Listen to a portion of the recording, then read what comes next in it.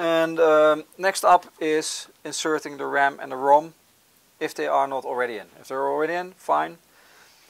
If not, the RAM chip, also you need to make sure by pushing on it that the pins are straight. There's a half moon on the chip and a half moon in the socket. They need to align, and be very careful inserting this component. It's quite tricky. You need to make sure that all the pins are in all the holes. Really double check and push down carefully, but with enough force to insert the chip all the way down. That takes quite a lot of force. So now it's fine, no pins are bent.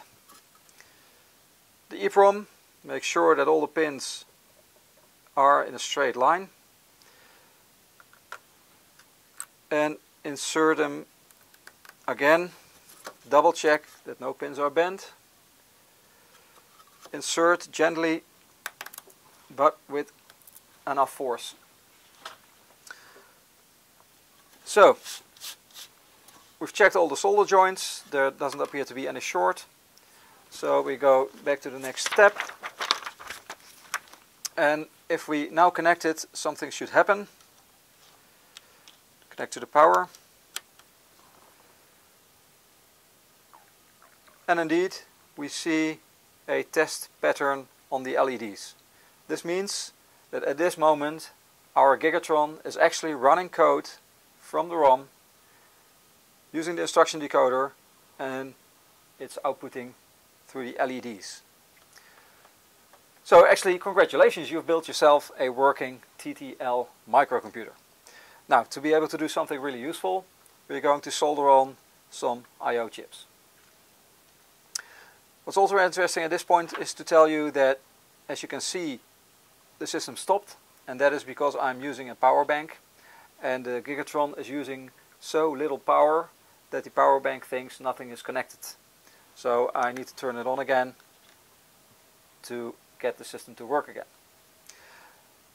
If you do not get output, so maybe in previous stages you did get the power OK LED, but at this stage you don't get output, the most likely cause is that the power supply you're using is not supplying enough voltage to run the system.